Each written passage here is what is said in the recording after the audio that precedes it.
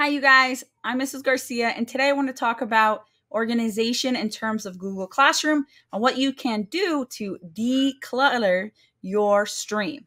So if you see, I'm going to show you, I'm actually in the student view right now. So let me go ahead and move my face down a little bit. And I'm in the, like I said, the student view.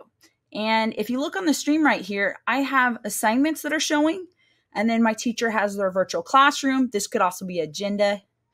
Just try and imagine what yours looks like. And then there's other assignments here too. And sometimes I have found that this gets very confusing for students. My students had Chromebooks for about 2 years. We're going on our third year. And they would always say, because I wasn't very organized in the beginning in terms of, I didn't know how to use Google Classroom. So I would just post the assignments and I post my agenda on here, and it would all go on the stream. And the stream is the first thing that students see when they open it up.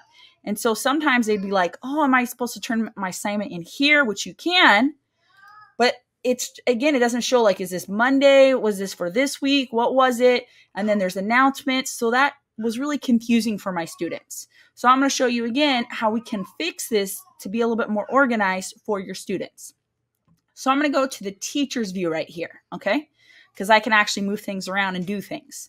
So now I'm on the teacher's view. So what I would really recommend doing is going up here to this little gear icon and clicking that. And then we're going to go down. And where it says general right here, do you see the part where it says students can post and comment? All right. First off, I would recommend taking that off. The reason why I would recommend taking that off and putting only teachers can post or comment is because in the past, I've had students that will get on the stream and they'll post sometimes inappropriate things, or they might post things like, hi, Mrs. Garcia, and like a bunch of other random things. And so you want to really limit that in terms of classroom management and stuff. So I'd really highly suggest turning that off. Okay, so that's helpful.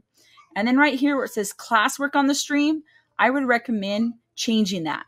Okay, and if you click this button, you can see you can go for the first one, which I would not recommend. It makes those classwork assignments even like bigger and like shows like how many people have uploaded. I wouldn't do that. I would go right here where it says hide notifications, and it's not going to post every time you create an assignment. It's not going to post on your stream anymore. So let me show you what I mean. So we're going to go back. I'm going to click save, and we're going to look at our classroom now, our stream. So every time a student comes, and we're just refreshing. I know it's already refreshed. This is what a student would see. They would say, hey, oh, there's that virtual classroom. All right, I click there. There's my agenda on there. Or maybe this is just your agenda. And they see that, and it's the first thing, and they get to see every day what they're going to do.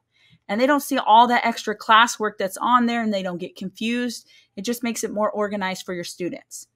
Now, you can see, though, when I go to the classwork section, that I still have my assignments here, but now, I was able to organize them. I added a topic. So I made this like maybe this work for this week, and then they can see underneath it. And then when I have new weeks, I can again organize those as well. So this is just less confusing for your students. And so they get used to always coming to the classwork section every time to look for their work and to upload their work. They don't get confused. Should I go to the stream, or what is this or what is that? It just makes it more organized for them. At least I feel. You can see I still have my virtual classroom always at the top, just so my students, if they, want to see what the agenda is for the day, or I have other things in my virtual classroom, like the bell schedule and a bunch of stuff. It's like my one little stop shop for everything.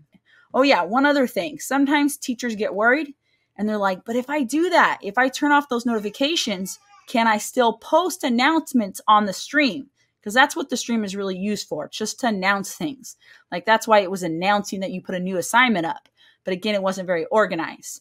You can't. So right here where it says share something with your class, I would not post this, okay? Like normally I wouldn't post this. I always keep my virtual classroom up there.